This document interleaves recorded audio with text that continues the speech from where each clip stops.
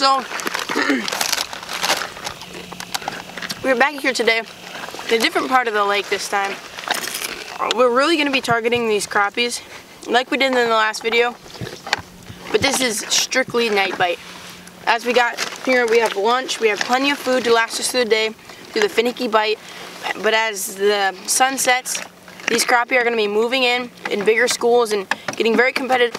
Right now we're just moving around, trying to find the right depths with our Vexillard fish finder here. And stay tuned. You're watching NGS Outdoors.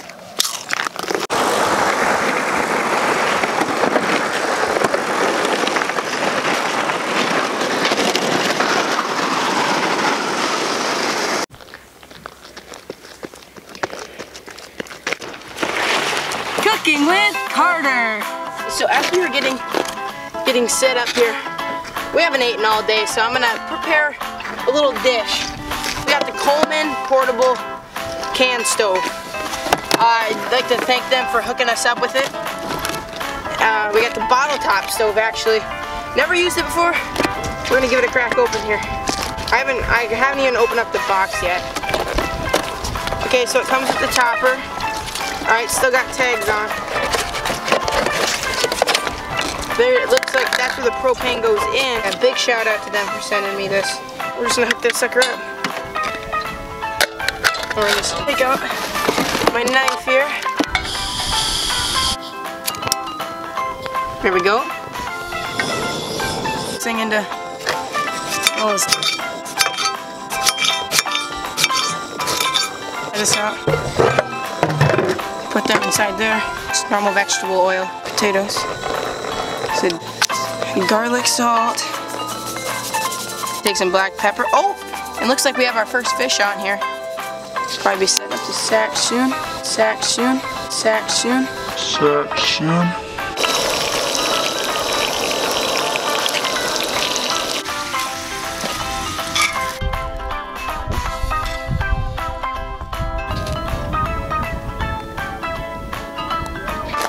For some fish and chips. Doesn't get much better than this, fam. Nice. I just actually rated it. I'm good. Once that sun goes down, there'll be a biting. We did catch a few little walleyes, but we're definitely going for them crappie, and walleyes aren't bad either. So stay tuned. Watching NGS Outdoors.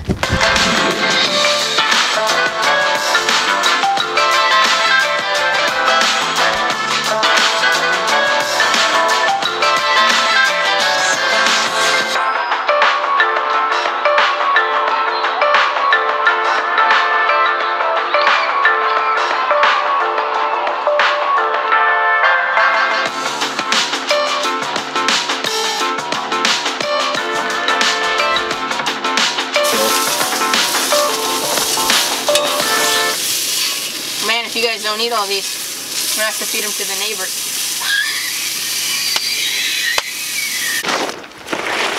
Cooking with Carter. Alright, as you can see, our water is starting to boil. And this isn't a very complex recipe, it's just a little something my grandma used to do. So, first you're just gonna get your water to boil. And it's good because I can take this anywhere. Then you're just gonna plop in 2 hot dogs. That's all it takes. Put that lid on there, put it on low, just let that sit for a while. So, like I said, it's not very complex, but it tastes very good, and you need very little ingredients. What I'm doing is tipping it with a wax worm, and I also have my soft plastic on there, so when I do feel a bite down there and there's a school of fish, if they were to take my wax worm off, then I still have that soft plastic on there. Oh, yep, there's one. He's on me. Now he left. See, now if he were to take my wax worm, I would still have the, oh. Yep.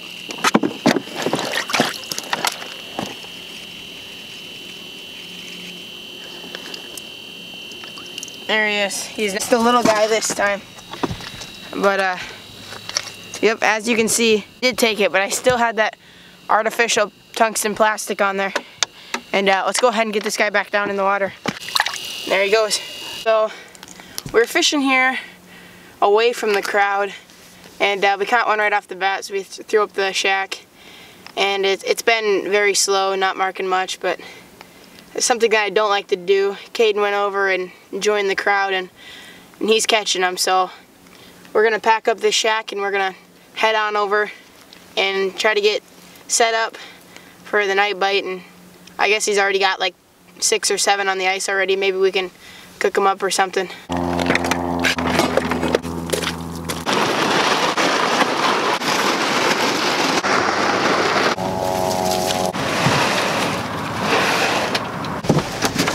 Looking 2 feet underneath the ice. Wow, lovely. Nice quality white crappie, South Dakota. Let's get that.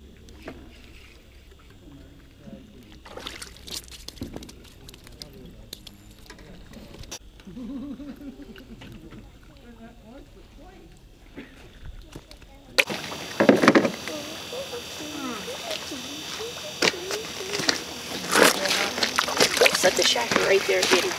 Right on them 3. Quality South Dakota black crappie right there.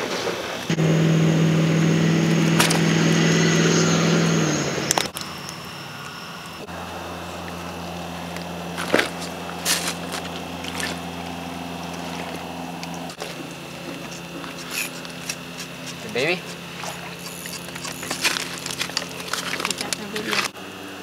That's my 3rd one in a row on it. 3rd one in about a minute.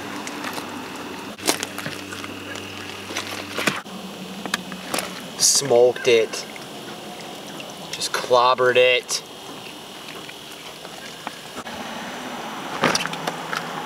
Whole thing got turned on. My golly, white crappie. South Dakota. South Dakota. We're back here, and as we're finishing up cleaning up them crappies over there, we're gonna fry them up and have a little catch and cook. I'm gonna throw the pole in my hands. I haven't done much of that yet today. More just trying to feed the boys. And let's go. Don't get much better than that, ladies and gentlemen. South Dakota white crappie, big slab. There he is. Look that big butt. Big butt. There he is. On.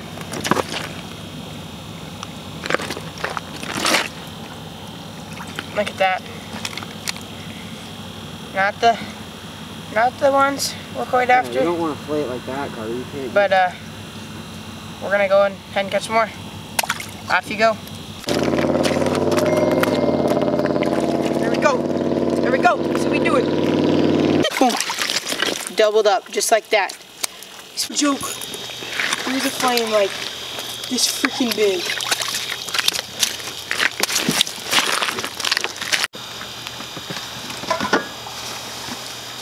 Okay, so now I'm gonna prepare these crappies. Got a decent depth. Are you trying the anal beads? Trim it down the spine. This would help if you had a sharp knife. Down, right off there, and there you have it. Nice slab. There's one. Just gonna do that for the rest of them.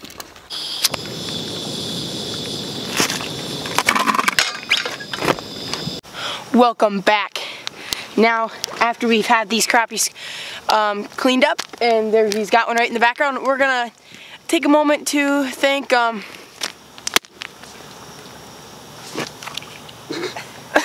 Louisiana Fish Fry Products. This breading, they hooked us up with a whole bunch.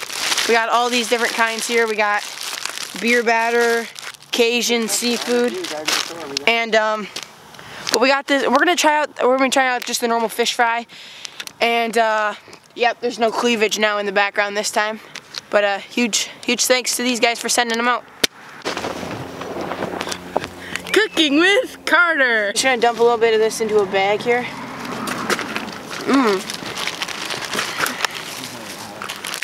Look at them golden fillets work. Alrighty, beautiful, crispy, golden fillets. It doesn't get much better than this.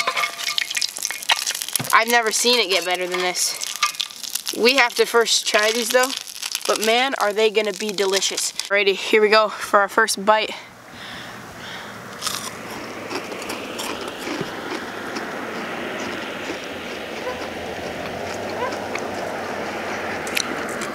Cooked any fish better than I just cooked these ones right here. And man, am I pumped. These are just so good. Louisiana fish productions, thank you. Okay? You going? Here's the damage done.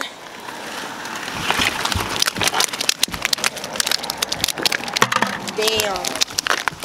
That, my friends, is a good day. But we're not done yet. A good 2 hours. And to stay tuned, there's plenty of fish to be caught, and there's plenty of water under the ice.